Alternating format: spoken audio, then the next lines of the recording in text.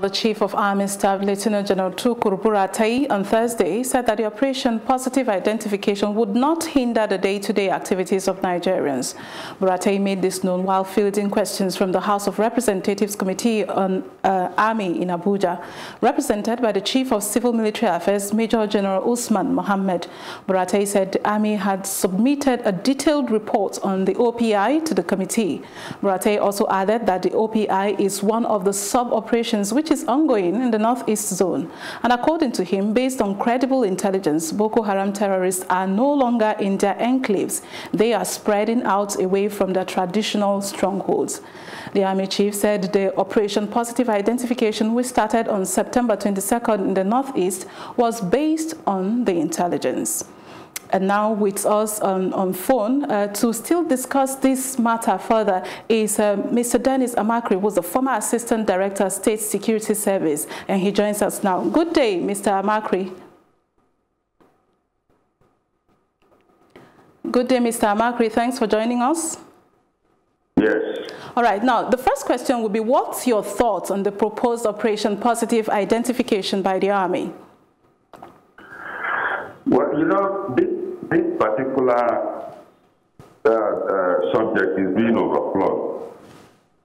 Overflowed in the sense that we have allowed the military to actually encroach on police duty, which is for internal security.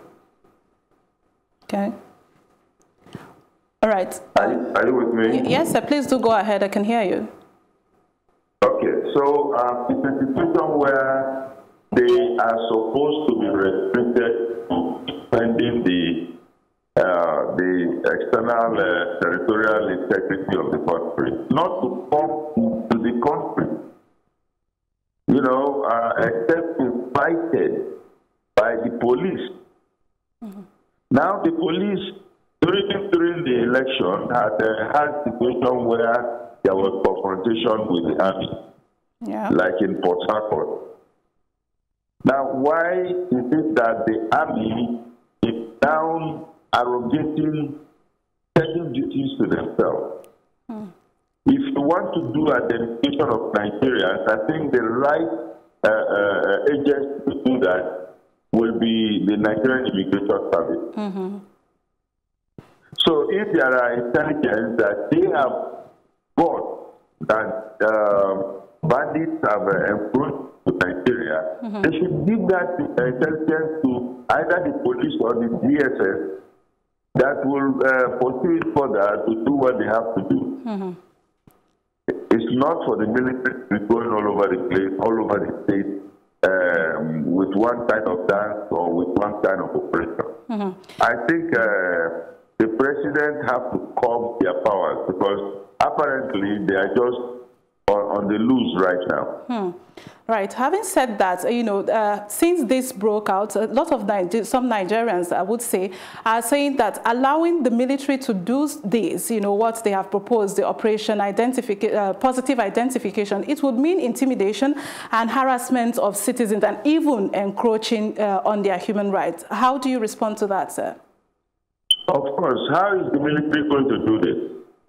Are they going to set up checkpoints all over the country and be stopping people to check which kind of identity they are carrying?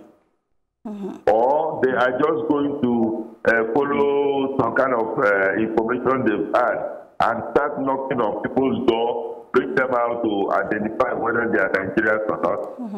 It is a clear situation of infringement on the human rights and the privacy of Nigeria. Okay.